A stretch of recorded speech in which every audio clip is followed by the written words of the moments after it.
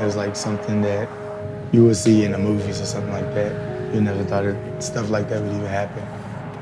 We just threw everything that we had in the car and we just left. And 3 days later after the hurricane, we came back and stuff was just crazy. When I made it into Lake Charles, I was just like, this is not Lake Charles. I was just praying everybody had made it out. Some breaking news in our national lead where Hurricane Laura is rapidly intensifying at this hour. The latest warning described unsurvivable. The governor says emergency crews will start search and rescue missions as soon as it's safe to do so to help out our friends near the Lake Charles area and other parts of southwest Louisiana. Now, Delta made landfall in the same area hit by Laura, and the people there are still trying to get back on their feet. Before we moved back, we was at my grandmother, my aunt, his aunt, some of his friends, some of my friends, hotels. It was a lot of running around, and then being at different places with a 6-year-old little girl, it's crazy.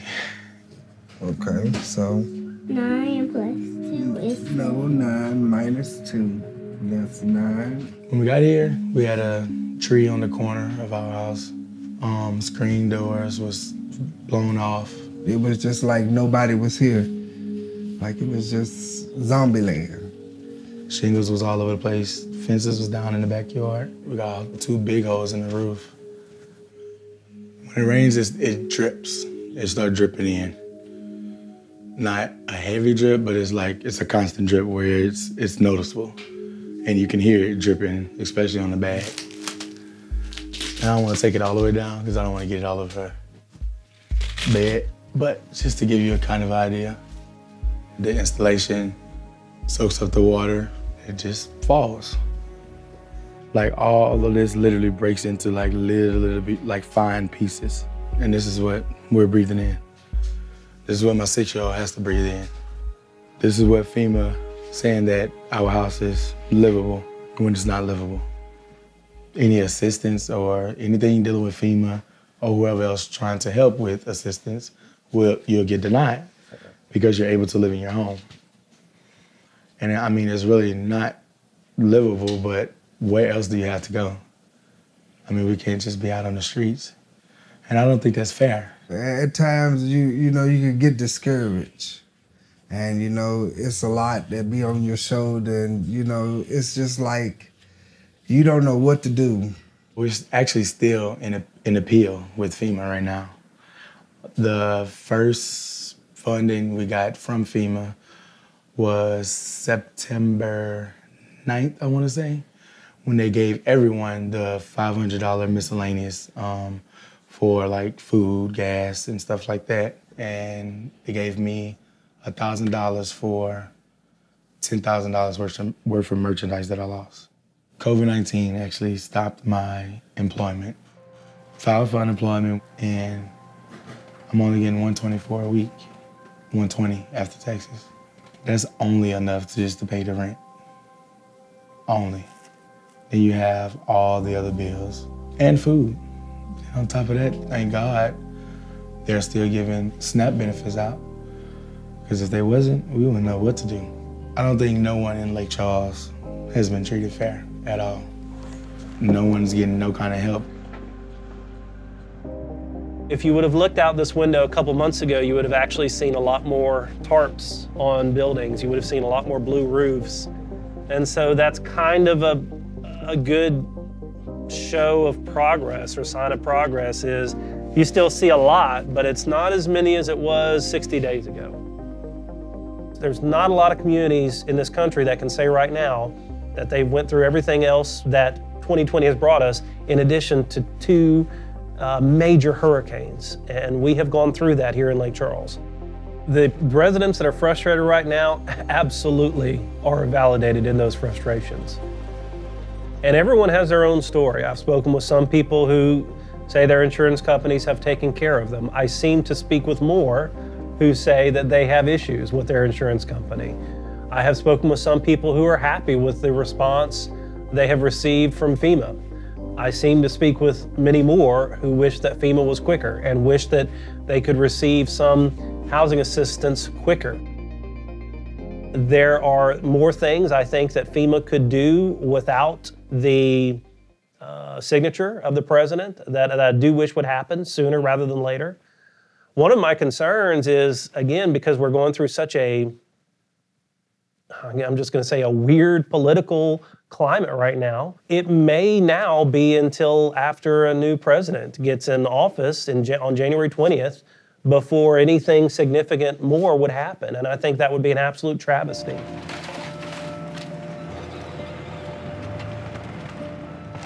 The city of Lake Charles has limitations in what we can do. First of all, we can't just print money like the federal government. We have financial limitations. We have legal limitations as to what we can do and can't do with city funds. Our best estimate right now from the city of Lake Charles, inside the city limits, which has a population of about 80,000, is we have between 3,000 to 4,000 people that are still displaced. Some of those individuals are in non-congregate shelters, in hotels. I've been here since the day after Laura, the hurricane, the first hurricane. I stayed in an apartment complex, and the whole apartment complex was destroyed, so I'm pretty sure they didn't tore it down. I haven't been back there since, but I'm pretty sure it's tore down by now, because it was molded all the way through. We lost everything in the hurricane, everything. I'm trying to go back home. My wife worked there, I worked there. You know, my kids go to school there. For them, being away from home, being away from school, their friends, you know, like the whole just neighborhood thing, to this, I don't want to start over like that. You already got to start over anyway. Since I experienced this right here, I see like FEMA, Red Cross, all the organizations that got something to do with it come to you like you want something, or you asking for something, or you know, like you need this shit. Like I had a whole life before I got here. Like I don't need no handout, but give us a place to go back. We supposed to live in America. That means America's supposed to help us out. I see a lot of people getting put out of these motels, and I feel that's wrong for them to get put out on the streets with no ride home. How they getting home? Like this lady right here. Like you don't know her struggle. You don't know what kind of life she lived. So you gonna throw her out on the street after she just went through all this? 2 hurricanes, 2. Hey, they evicted us. Do you know anybody out here that I could go stay with? We lost everything, and this is everything we own now. This is what we got left. They came this morning and told us we were too loud last night, that we were getting kicked out. Every day somebody gets kicked out. Well, most of the time it's 2 or 3 people. I need help, and I don't know where I'm supposed to get this help from. I'm hurt, I'm angry, I'm confused. I don't know what to do. They could have left us back home, and we would have been a lot better off than we are right now on these streets of New Orleans. It doesn't feel good at all. This is wrong. Somebody's got to come get us and bring us home.